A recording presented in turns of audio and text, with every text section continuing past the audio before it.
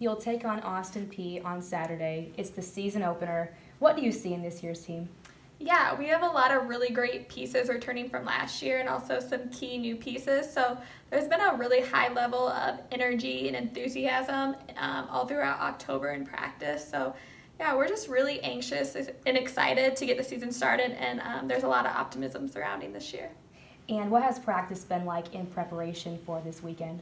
Yeah, so tomorrow we'll start the scouting report and the film of watching them, and our next 3 practices leading up to Saturday will really just focus on their key players and what they do as a team really well. And so I think at this point we're ready to play someone else other than ourselves for sure. And last question, what's it like being a Butler Bulldog? I love being a Butler Bulldog. I'm so grateful that my journey brought me here, and I think one thing that makes Butler so special is everyone is so invested and cares about the success of one another, and I think that's what makes it a really special place to be at. Thanks, Whitney. Thank you.